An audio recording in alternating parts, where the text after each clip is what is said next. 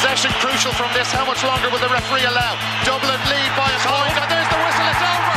It's over. We earned it by winning the last 2 matches on the road, and that's not going to be taken away from us. But what I love in hurling, I love players that will never give in. He hits it. He hits it.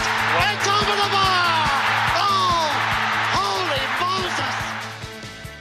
Hello, welcome to the RTÉ GAA Podcast. Mikey, Stafford and Rory O'Neill here with you, and we are joined by Donal Óg Cusack to look ahead to the weekend's Allianz League action. How are we doing, lads? Morning, guys. Morning, boys. It is nice and early, everybody. It's just after 8 a.m. when we're doing this. We're up with the lark, and I've got out of the school run for a day, so happy days. So, Donal, we have you on. We've decided there's 4 games that are really of consequence this weekend, as much as league games are of consequence. Dublin v Kilkenny, Cork v Galway, Waterford v Tip, and Clare v Limerick. So we'll have a look at those in a few minutes. I just wanted to pick your brain on something that Colin Keys in the Irish Independent had an interview with the former Tipperary hurler Conor O'Donovan, who has been banging a drum for a while about the handpass, which is obviously almost as every spring the handpass comes under the microscope and refs crack down on it a little bit. But Conor O'Donovan's plan is a little bit more extreme than just the referees cracking down on it. He has proposed, and he's met the GAA Rules Committee on this a few times, that hand passes be allowed, but not from the same hand with which you're holding the ball. So you can either hand pass the ball off the hurl, or you can perform a slight juggling act and throw your hurl across to the other hand and hand pass the ball with the hand that was holding your hurl, which is confusing to even say, never mind to do in an inter-county hurling match. I'm wondering, do you think there's any legs in this one? I love seeing lads thinking outside the box and so on, right? And that's actually a beautiful skill to see a player swapping hands. It's actually a hard thing to do. But I would say in terms of the actual game, like if you go back to Gerard McInerney's hand pass last Sunday, when he was being bottled up by players, when players are tackling like it's a rugby situation, I don't know how you'd actually do that then. You'd want to be some form of Houdini to be able to execute that skill. And I think if it's a throw, it's a throw. It's as simple as that, right? But I think that the referees need to err on the side of letting the game flow, because players are releasing the ball and they're releasing it very quickly, a la that Gerard McInerney example last Sunday. And maybe it colours my view on the whole thing, and maybe I haven't let it go yet, but I remember the All-Ireland final in 2006. Jerry O'Connor gave me a back pass, and there was a couple of Kilkenny players coming towards me, and obviously you had to release the ball as fast as possible. So release the ball, and I hand passed it, and Barry Kelly thought I threw the ball. I didn't throw the ball at all. But I definitely think, whilst it's great to see the people trying to think outside the box and so on, I think the actual genesis of what's causing the issue is the way we're tackling and the way players are being held up. And that's forcing them then to try and come up with different types of hand passes and release the ball. And if we bring a kind of a layer of difficulty in terms of executing the hand pass like that, whilst it is a nice skill, and whilst it would solve the problem in certain aspects when the player's free and so on, if you had to do like Conor's proposing there, I think when players are battled up, that it'd just add to the slowing down of the game, the pulling and the dragging and so on, which is not hurling in my eyes. Yeah, Rory, you agree on the tackling point. So is that something that needs to be? Sorry, excuse the pun. Is that something that needs to be tackled, or is this just something we have to accept that the game's evolving and it will keep evolving and it will go beyond this kind of this kind of hold up tackling? At some point, somebody will crack it tactically, or is this something the GA have to come in on?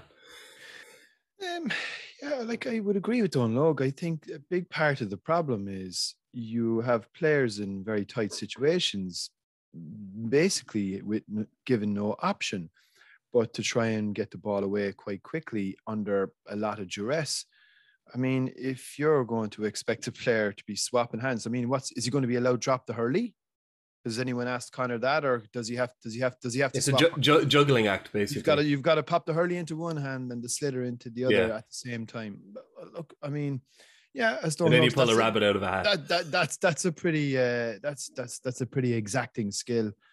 I think ultimately, if that was something like that was to be brought in, you're into a situation. Then I say the hand pass is more or less being outlawed. You wouldn't see it at all. Maybe that's what he wants. Maybe that's what he wants. But the one thing I would say is in relation to last weekend, and Donal Óg was on, and we were on, and we were. I think if it's been brought to the referees' attention. I think the referees, by and large, Johnny Murphy, certainly in the games we saw, Johnny Murphy, Sean Stack, and John Keenan, I think, was the guy in charge in Salt Hill. And I think they got it all pretty much spot on. I think if the referees actually persist with this policy in terms of cracking down on it, I think you will see the skill being executed in the way that it should be. And I don't think it'll be half as much of a problem as people make out. The problem, I suppose, is whether or not referees, one, will persist with this, because as we know, there can be a tendency to sort of fall back into the default position and just let everything go. And number two, it is very difficult for them to actually spot whether there's that little bit of separation when the skill itself is being executed. And they can be unsighted. They might have a player in their way. The player himself might have his back to him. Everything at intercounty level, as we know, is moving 100 miles an hour, literally. But I think if we sort of mandate the referees to keep up what we saw last weekend, as I said, from Johnny Murphy, Sean Stack and John Keenan, then I don't necessarily see this as being too big a problem. And if the referees, like you said, if the referees pull it, Rory, when you go down training, right? I'm going down training a club team now tonight.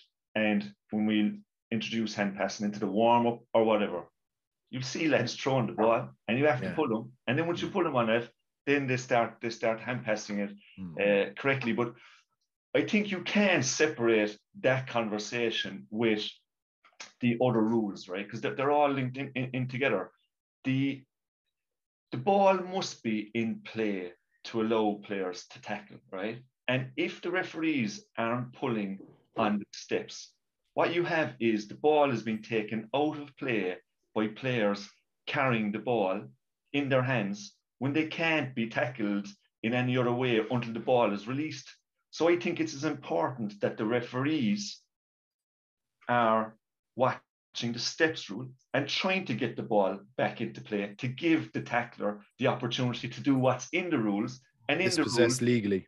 Dispossess legally. So that's my point, that when you do talk about the hand pass, I do think you have to bring that into it then, because what tends to happen is the player takes the ball out of play, he's carrying the ball. Then if you get this pulling and dragging going on, the referees almost feel obliged to nearly give him another couple of steps after that pulling and dragging happens. So I definitely think you can't have that conversation in isolation without talking about the other aspects of the game. I think that's a fair way to look at it. Holistically, as we say this hour of the morning. Right, we'll move on to the games. We might start in Cusack Park on Sunday, because it's always a game that attracts attention, local rivalry, balance of power swapping in the last 5 years, etc., etc.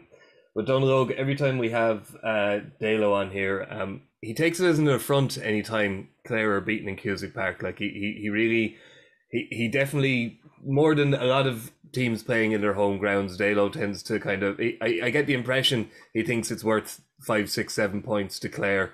I'm wondering, being formerly involved over there, what you think. Is there some logic to what he's saying? Is Cusack Park a major factor for the Clare hurlers? I think Cusack Park is one of those places, there's certain places that you go into in Ireland and you feel hurling, right? You feel hurling. And any time I went to Cusack Park, I felt hurling, right? And I was lucky enough to be involved with Clare for 2 enjoyable years up there. And they love hurling, and they love the idea of opposing teams coming to Innis, and they're proud of their place and who they are. So I definitely think that's a factor.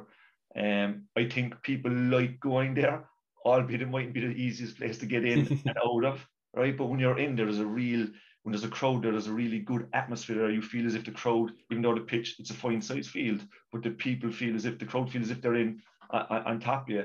In the Superstores Munster Cup in January, I think there was a sellout of 8,000 people there. You're going to see probably more there this weekend. However, I do think that Limerick, I heard John Kiley saying that they want to put in their best performance, and it's hard to see Limerick not coming away next weekend without a victory there. All right. Rory, there are signs of growth with Clare, just to stick with them for a second. Obviously, the headlines were grabbed by Tony Kelly scoring 2-12 against Offaly, but, you know, Aaron Shanahan came in, Peter Duggan came in as well, John Conlon played. Like, they're getting a lot of their main pieces back, and they obviously, like any team, they look a lot stronger for it, so they could be kind of coming into a bit of form just when they want to be for their neighbours. And if you look back last weekend as well, it was actually quite tight in Offaly right up until half time. I don't know, was it level at half time, 9 points apiece? I think it was close to level, yeah. Yeah, but they streaked away in the second half, which would give you an indication, either one, obviously the wind, and two, that they're maybe beginning to start to find their groove a small bit. They've got, as you said, a good few players back now. I think from Brian Lohan's perspective, he's one of these old school managers that really places massive store in championship and maybe not so much on the league, and will look at the league very much as a place to find a few players, get their fitness levels up to speed, and, you know, have a real go at the Munster Championship. Because look, as things stand from this vantage point, if you were ranking the 5 teams in Munster, the chances are Clare wouldn't be too high on that, maybe ranked number 5th. So they'll have it all to do. I think they will relish this Sunday.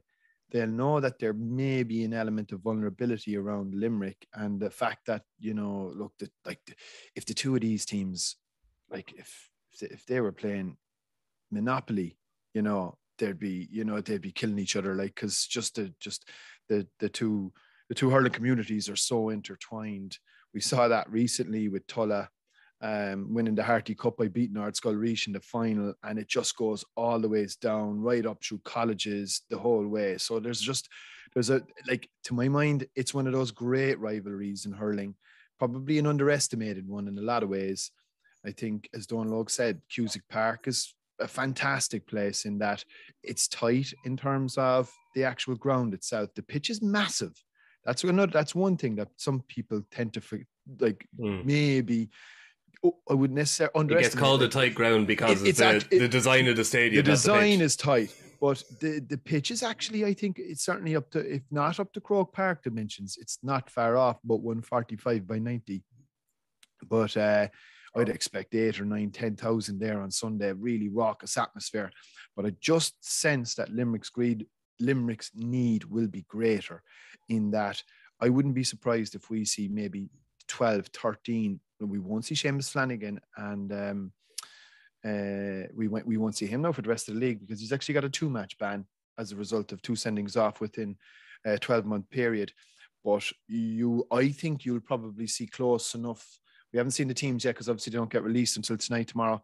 But I wouldn't be surprised if you see Limerick to 12, 13 of their championship team, because they know, look, with all due respect, their last match is Offaly. So in terms of a tune-up, this is probably their best chance before facing Cork in 7 weeks' time.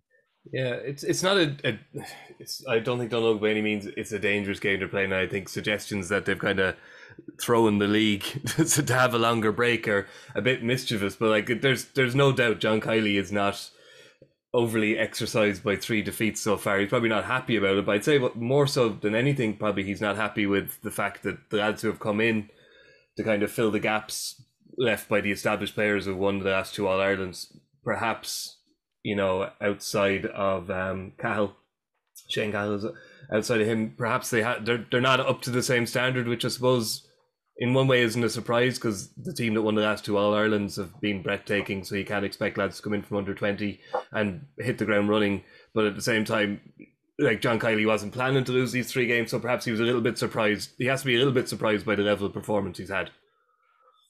Like, with every team, right, that goes on a winning streak, and you see this with the Dublin footballers, saw it with Kilkenny, you see it with Limerick, you kind of hear this story that they could put out a second team that are strong. And in any sport, have you ever seen that as being the case? Have you ever seen the case where number 23 is as good as number 8 and 9? And there's no way Limerick have went out to win the league or went all out to win those games, because if they did, they wouldn't be leaving the likes of Dermot Burns, Aaron Gillan, Will O'Donovan and those guys off and not starting them, right? But I think the whole challenge in the league is for every management. It's like a judgment call. You sit down at the start of the year and you say, right, do we need to give certain fellas more time than others? Do we need to bring some young lads into the panel and give them experience?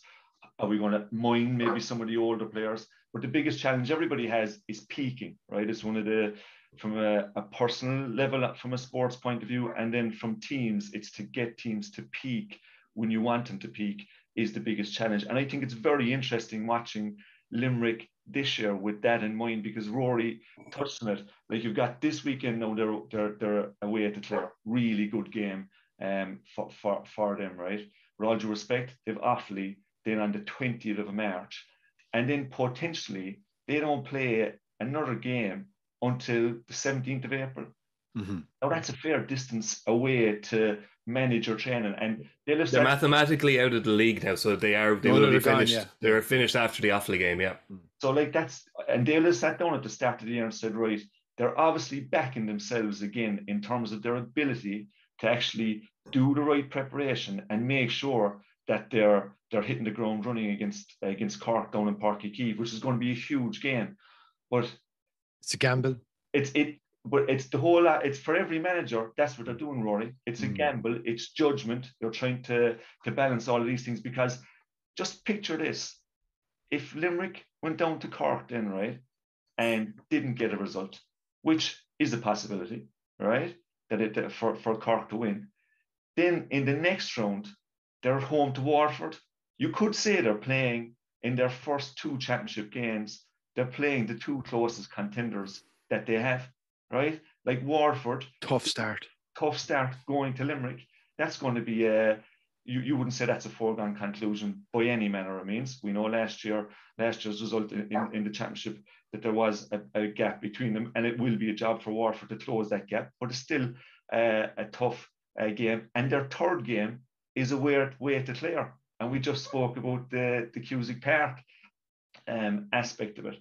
So like it'll be very interesting to watch. And they have a new strength and conditioning coach as well, I believe, and strength and conditioning coach, and that whole athletic development aspect of an organization is a critical person in the group. It'll be just very interesting to watch. But again, last year they were in more or less the exact same position in terms of going into the 4th game looking for their first victory. Yeah. There's a sense of deja vu. Sorry, Cathal O'Neill was the name of the guy I was trying to think of there, who has been very impressive. Rory, Donal Óg, I think you were predicting a Limerick win this weekend. How do you see it going, Rory? Yeah, I think Limerick's need will be greater, and I think they'll want to sign off without, again, I suppose, looking ahead to the Offaly game, but they'll want some class of a marquee victory on their belt, I think, before heading into championship, because I think it'll probably help remove get confidence flowing again. And I think, look, they'll, as I said, the rivalry that they have with their neighbours, I think that'll be something that'll give them a bit of a boost as they head into championship preparation. So just Limerick by a couple of points. Okay. We'll stick with that group then, and Cork and Galway. Donal Óg, I'm conscious that I've got 2 Corkmen on this podcast with a Wexford man. I'm very, very self-satisfied from a league standings point of view at this stage. Not that anybody's handing out bouquets at this time of the year, but there was a lot to admire in that Cork victory the other day. You know, like from a mentality point of view, going up against a team that kind of did what they did to in the All-Ireland final. From a physical point of view, which has obviously been well talked about, and then just from a hurling point of view, the mix of forwards, you know, that they have, the fact that the defence looks a hell of a lot more solid than it has for the last couple of years. They look in good order, and the beauty of the league is, depending on how seriously the other team are taking it, you're getting tested against teams that, you know, but they won't face them in the Munster Championship. But Galway are probably seen as a top 3, top 4 team with a very, interesting, motivated new manager. So this is another very good test for them. They're home again, and Galway will be, you'd have to think, be a little bit motivated after the nature of their own defeat last weekend. Definitely, Mikey. Really looking forward to that game on Saturday night. Like you mentioned last weekend, it was definitely a step forward for Cork, right? It was very important after the All-Ireland final last year that Cork came out and did what they did. And I thought what was really impressive was you can see Cork are moving the ball well. Like they've got that nice mixture of kind of really good, intelligent spatial awareness, moving it through that middle part of the field, and they mixed it up as well. Like there was a lot of other good aspects to the game. But when I saw that team being named by John Kiley, my feeling was he was almost putting Cork in a no-win position. That was my gut. And in reality, you'd have to say Cork should be beating that team that Limerick put out in the first half if they do have designs on the All-Ireland Championship, which they do. So they should be beating that team and beating them well. And it's worth saying as well that when Limerick did bring on, we'll say, more the recognised players, even though the game was over, the contest was over at half time. Limerick won the second half, I think 1-8 to 6 points. So that's not going to be lost on Cork either. But like I said, it was definitely a step forward and a very positive step forward. Galway bring a really good challenge as well on Saturday night. Before last weekend, we maybe kind of had Galway as on a higher ranking than we do this week, but still they're one of those top teams. They'll be disappointed with last Sunday. I thought that they were unremarkable, to be honest, in many aspects. I was at the game down in the Gaelic grounds, and it was a fierce game for this time of year. Fierce, right? And I've said it many times that you want to be a mighty person out playing the county hurling, and that was a reminder of it that night. But my sense the way that game was going that night was it was heading for a draw, right? And Garrod Hagley getting sent off, Will O'Donovan gone early in the game. I think that was an advantage to Galway, but it's a good, and Galway will want the performance on Saturday night. Yeah, getting Conor Whelan back is a major thing for Galway, isn't it, Rory? We don't know. It was just a slight knock in training, said Shefflin, so he said he doesn't expect him to be out for long, but he won't be risking him either. But he, not just from a scoring point of view, but just from kind of being a focal point for that attack, he's just vitally important, isn't he? He is, and I think it's a very good point in that. I think what he will also do is he will pose questions for a position in the Cork team that I think is still very much undecided, or like he's going to play at the edge of the square full forward, and he'll drift out. Like he reminds me, he's like a bull, who just roams this kind of field, and like he's incredibly hard to tame. He's got massive shoulders on him. Win it up high, he can win it down low. He can take his own score. He can create. I'd say he's a nightmare to mark now. I could only imagine now what it's like to try and handle him. So I'd be very, very interested to see, number one, what Cork do in terms of man marking detail, and number two, how there's your help. There's obviously your man-to-man defense. But then there's your help defense as well, which we see a lot in Gaelic football. We see coming into hurling a lot more now as well, in that you have, it's not just about one guy being left on his own, especially when you're trying to deal with somebody like Conor Whelan. So I think the challenge that he's going to pose, we've seen Robert Downey at full back moved back out to the wing. Jerm Mellerick played a little bit in there. It was changed up again the last day. So it's going to be interesting to see what back six he goes with, and whether or not they're able to contain him. The one aspect, and I know people often say it's not as much of an issue in intercounty hurling because the ball moves so quick, but pace is an important aspect, and Páirc Uí Chaoimh is such a fantastic pitch. I think that's the one area where I think Galway struggled. They struggled against Wexford. last Sunday. Now, obviously, the team would be a lot different this Saturday night below Park Queeve, but like there's so much pace all over the Cork team, like from defence right through to attack, and I think that could be an area where Galway might actually struggle at times to live with Cork, especially seeing as they're going so well at this time of the year, which is very untypical, by the way, for Cork to take the league and winter hurling seriously at all. I've never seen this before. This is brand new. Like, it's weird. Yeah, you say that, but like I'm still scarred by the memories of those 3 league finals where you eventually bet us back in, what was it, 91 or 92, the closest Wexford comes to win the league. It might have been Donal Óg. Was it your first year or second year on the panel?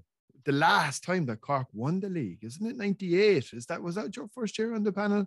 It wasn't my first year, no, but I was a sub to Joe Cunningham in 1998. Yeah, and I tell you, it did Cork no harm at all. Like, it was a good run. Jimmy was in charge. He was after coming in after the minors, and even though Cork went on, Cork had beaten Clare in the semi-final of the league that year, beat Waterford. There must have been 40,000 people at least down in Thurles for that league final. But then, lovely summer's day, Sean O'Farrell got a great goal for Cork. Diarmuid O'Sullivan was captain. But the Clare beat Cork well subsequently in the championship, but Cork went down and won the All-Ireland the year after, and I do think winning the league was a very good aspect and fit into that. So, but I think winning the league would do Cork no harm at all. Why would it do Cork any harm? Why would it do Cork any harm to have big games in the lead up to the championship?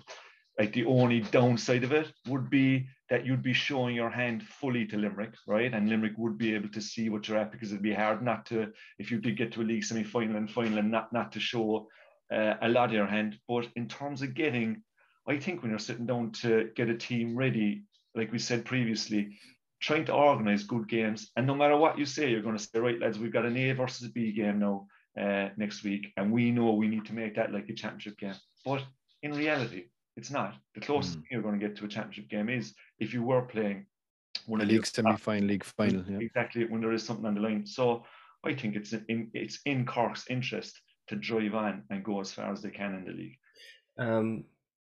I was interested. What might be something we come back to talk to specifically about Cork and Wexford another day, just about the way they're mixing their play, and it just brings me on to Dublin and Kilkenny, who seem to me, they may be 2 teams who are a little bit more, maybe unfair, but resolutely kind of sticking to kind of a more traditional game plan, which is certainly working for them. I've just noticed how physical Dublin have been this year, and as we were discussing here last week, is that like on Monday, they need to be physical. They need to be settled at this stage, Donal Óg, because we're into year 4 of the Matty Kenny project.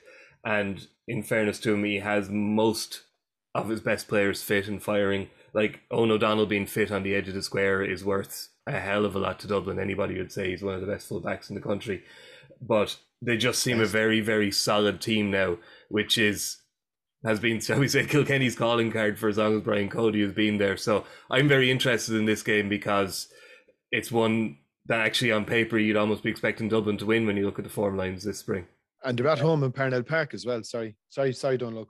All right, Rory, drive on by. But what I was going to say there was what you were saying about the team, Mikey, right? And like Matty, and a great time for Matty. I worked with him on a project and got to know him a bit a number of years ago on a Super 11s project, highly organised, really loves his hurling, very extremely capable. So I wasn't surprised to see what he did with Kula, and I'm not surprised. I definitely think you're seeing improvement in the Dublin team. And I was down in Thurles last Saturday night, and I know we mentioned it previously, given maybe the craziness of demands of supporters and stuff like that, that if Matty didn't win silver this year, you would hear calls for change. But I don't think it's beyond Dublin's grasp at all. And I really like you referred to it there. There's a really good spine in the team. Like, if you look at Owen O'Donnell at fullback, top class. I liked Paddy Smith at centre back. I think the modern day centre back, you need to be agile. You need to be able to, you mentioned support defence there. You need to be able to get in and support and almost be able to play like a cornerback in certain situations, and then like a quarterback in other aspects. And I just liked the way he played last week. Then if you look in the middle of the field, you've Burke and Crummy.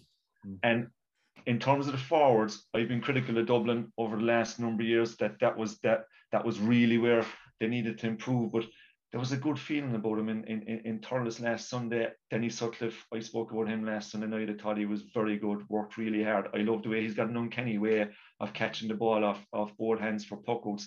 But I thought he was really intelligent, and he worked really well with the inside line of Mellett and Whiteley and their movement. It's so important that your inside line are continuously moving and creating space. But when they're doing that, you need intelligent players outside that are able to pick them out. And I thought Sutcliffe was an example of that. And the last person I'll mention is Hayes. Yeah. I think if Hayes can bring the type of form we saw in the club, if he can bring that to the inter-county level, I actually think that could be a game changer for Dublin. Yeah, they do. They look, as I say, Rory, they look really settled, whereas Kilkenny are a team who are, you know, crying out to get their Ballyhale contingent back, which is, you know, I know we have to get used to the fact that Kilkenny, you know, Leinster champions and all that they are. They're not the force they were previously, but at the same time, it's still unusual for, as I know they're one of the best club teams of all time, but it is amazing that they are so reliant on the members of one club team. To me, that still seems strange, but it's undeniable that the difference that they'll make when they come in. We're not promoting gambling here. In fact, quite the opposite. But I was just out of curiosity having a look the other day just to see what the odds were. Kilkenny are 14-1 to win the All-Ireland. Now, it's a long time since I've seen odds like that for Kilkenny to win the All-Ireland. And it'll give you an indication, I suppose, of their standing. They're still, I suppose, like they're trying to find a couple of players the same as everybody else. I think to a certain extent, I think they were lucky that they were in the same group as Laois and Antrim. So, because I think they might have actually struggled quite a bit had they been in the other group. Like the reality is, they were never going to be like. But what people sometimes tend to forget about Kilkenny is how small a county it is. There's only something like 78 or 79,000 people living in the whole county. It's tiny. I mean, it is so small. They've only got about 20 clubs. So for them to actually achieve the kind of levels of success, now obviously they're hurling only, but like for them to achieve the levels of success that they did for that decade, it was remarkable. It was never going to be sustainable in the frightening way that Dublin's looked to be in football. So they're in a bit of a lull. They're looking around for a few players. They will do what Kilkenny always do, which is a hallmark of every team that I'm sure Donal Óg can attest to, which is go down fighting, but they just don't have the quality that they once had. And like, if they're going to be still dependent on a 35-year-old TJ Reid, you know, maybe Richie Hogan coming off the bench to try and, you know, spearhead their challenge, then you would be a little bit worried for them. Having said that, I think they will no doubt rise to the challenge of taking Dublin on. They seem to enjoy Parnell Park. They've had a couple of big wins there down through the years. But I think from Dublin's point of view, no different to last Saturday night in Thurles, that if Dublin are really serious now, if this is Dublin kind of peaking under Matty Kenny, if this is the Dublin team reaching a level of maturity in terms of their age profile, in terms of their conditioning work, in terms of having a settled team, in terms of, you know, quite experienced now from club all the ways through, then Dublin really need to be doing the business on Saturday night in a game that's live on TV. Yeah, geez, Donal, for the Kilkenny fans, please don't be the second Corkman on this podcast to sympathise with Kilkenny's plight. I don't think they can handle it. And I also would be feeling too sorry for them now. Well, okay, but then you might be slipping towards patronising, which would be worse for them. But like at the same time, Donal, you bring back Joey Holden and Richie Reid, and I know TJ Reid, obviously Owen Cody, Adrian Mullen, obviously Colin Fennelly isn't coming back. Like, that's 4 or 5 fairly significant players to come back into that team. You know, so we might want to be writing their epitaphs just yet. definitely wouldn't do that, Mikey. And like I know TJ, he's 35, but he doesn't play like it.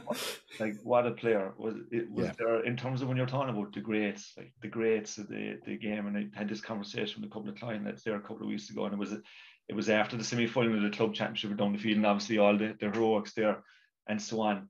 But like, you bring all the other players you mentioned and TJ Reid back into that, because he's a great man to look after himself, right? It's not like maybe, with all due respect to ourselves, in a couple of years ago when you were heading towards 35, everybody was saying, geez, you were on borrowed time. But for a player like TJ, who looks after himself so well, and all those other players, like, is there any championship game that you're going to go into this year that Kilkenny will be playing against anybody where you'd write off their chances? I don't think so.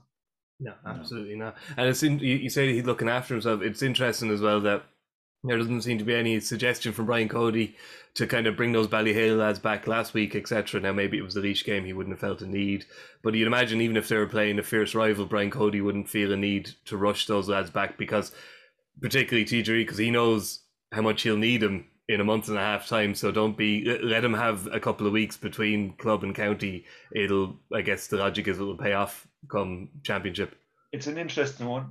I wonder if 10 years ago, would it be the same situation? I wonder, right? And again, I had that conversation with somebody yesterday, and we were posing that question. But in terms of player management, let the players off. They're like, the year is long enough now. The year, especially for successful club teams and players involved in that, so the year is turning out that it's never ending for them. So like, TJ's out there in the sun having a break after a long club season. That'll only do him good.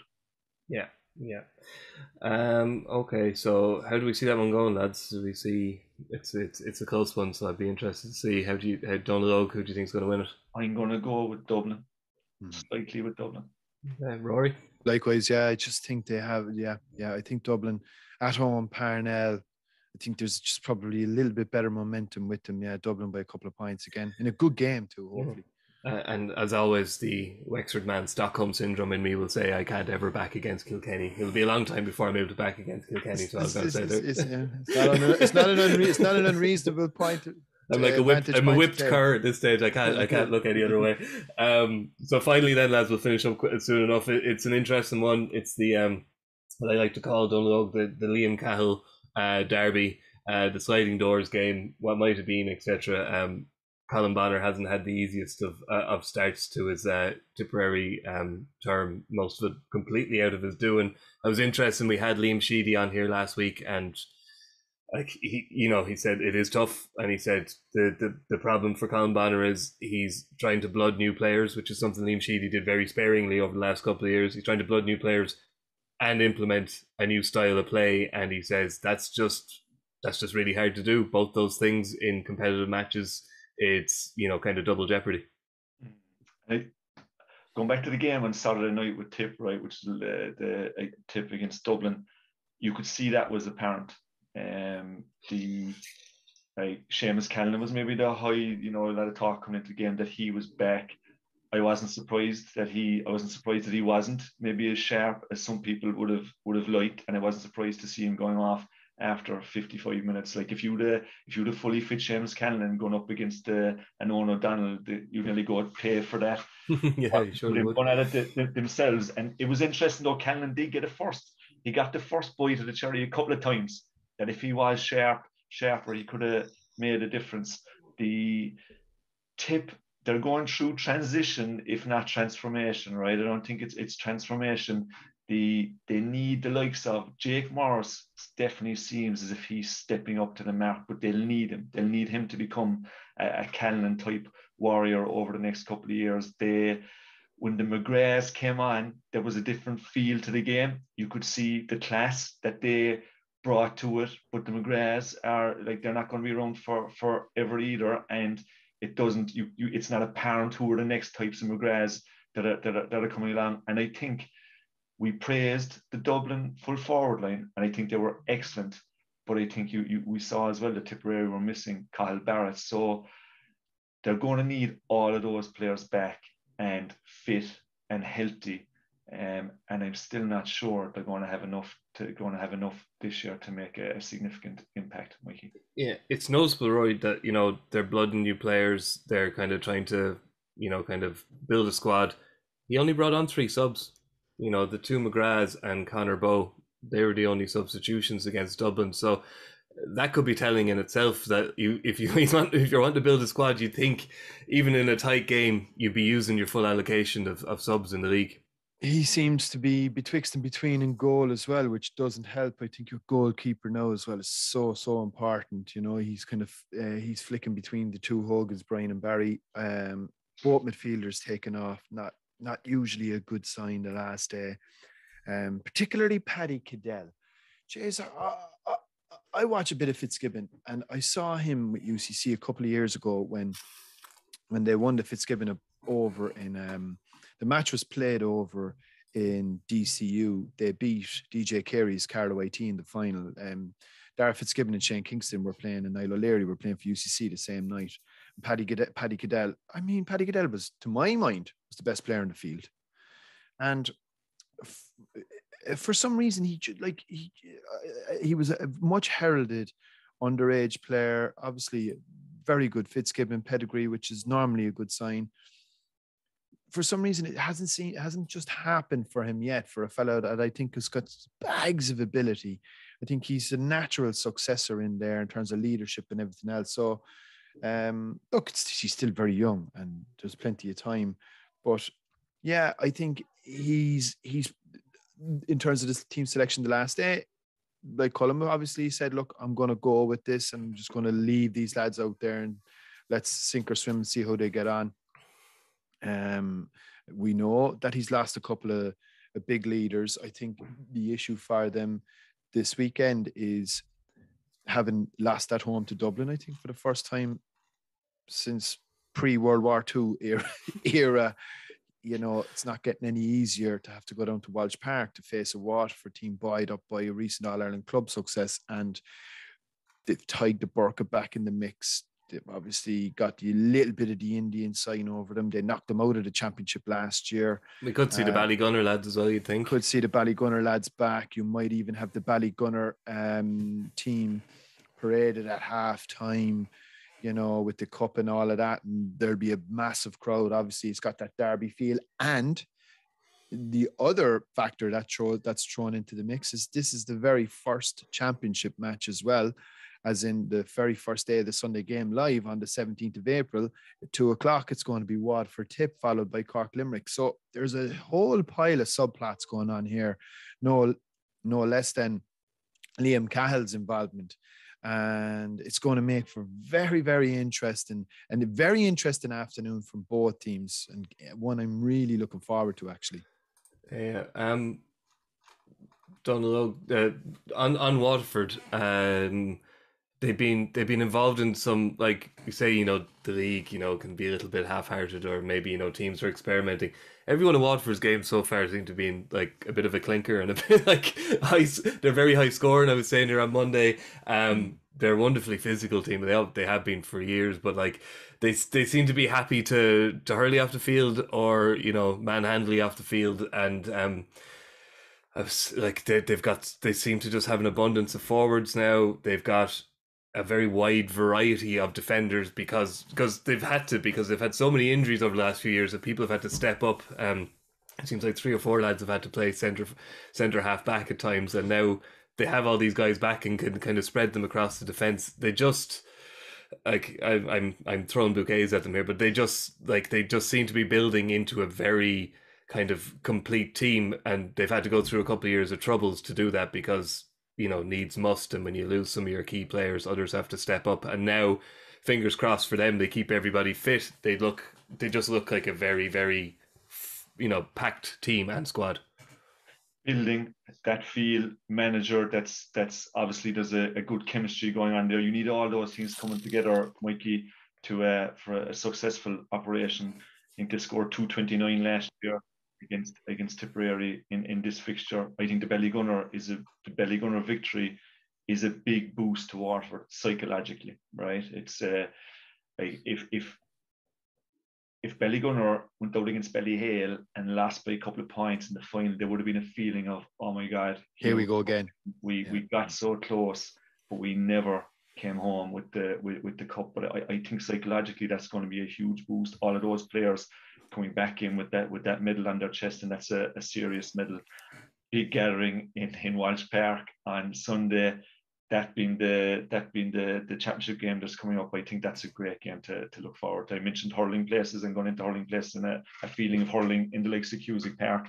Welsh Park is another one of those, when it's full, when there's a Waterford crowd there with hope in their hearts, and there be no small rivalry between themselves and Tipperary down throughout the year. So that's a great game to look forward to. Magic games. I don't like the game is infinitely better now than it has been over, even when I compare it to 20 years ago. I think the game's in a great state, and even if you look at all the games that we've had, the quality of the hurling, the quality of the players, the games we're talking about here in terms of the excitement that's building, and then that building into the round robin and the championship, I think that there's loads to look forward to for hurling people. Yeah. And are we all seeing a Waterford win in this game? Definitely for me, yeah. Yeah, I think so. I think I was just looking at their full back line there. Iarla Daly, Conor Prunty and Conor Gleeson. I mean, that's it. Like, people are talking about their forwards and the Austin Gleesons and, you know, the Shane Bennett's and all of that. Like, they're defensively, I mean, these guys are mean enough back there as well. And I think Waterford hurling is in a good place. And there you go. Iarla Daly he was centre half back last year. Now he's cornerback. You know, like these lads are kind of getting the experience across the line. You've taken the Burka back. Like, I mean, and I think Jamie Barron possibly is on his way back to full fitness. I mean, he hasn't featured in the league yet. I mean, what a player to introduce! Like about Duracell bunnies, you know. And listen, I think they're in a good place. It's going to be could be very, very, very interesting year for Waterford hurling. Yeah. Okay. Thanks, lads. Just to mention, we've got a double header on TV on Saturday, don't we, Rory? Unusual. Double header on the air at 4:30, 5 o'clock throw in Dublin, Kilkenny, and then presentation is from Páirc Uí Chaoimh, Cork. Hopefully the weather holds off, and it is meant to be good. Cork versus Galway at 7 under the LED lights, which would be, you know, because I know it's actually an interesting one. Hurlers don't generally like playing under lights, Donal Óg. Would that be fair? There's a great atmosphere in the night games, right? That's what I would say. There is always a danger that the ball, when it goes into the light, like the toughest opponent when you're on the field as a goalkeeper, I always said, was the sun, right? Because if the ball goes into the sun, you're in big trouble. You can't see it. But not far off of that then is the light. So the ball can get lost in the lights. But I tell you, for me, that used to be compensated by I used to love the atmosphere. The atmosphere, yeah. I used to love it. There was something special about it. There'll be a good crowd down there. You'd expect 15,000 in Páirc Uí Chaoimh on Saturday night as well now. So so loads of hurling this weekend to look forward to. Really looking forward to it. Yeah, and obviously you can keep across the games on Saturday and Sunday Sport on RTÉ Radio 1, and we'll have live blogs and reports and all the rest reaction on the RTÉ website and the news app. So thank you, Donal, and thank you, Rory, and we'll be back on Monday to review the games. See you then. Cheers, boys. Crucial from this. How much longer will the referee allow? Dublin lead by a point, and there's the whistle. It's over. It's over. We earned it by winning the last 2 matches on the road, and that's not going to be taken away from us. But what I love in hurling, I love players that will never give in. He hits it. It's over the bar.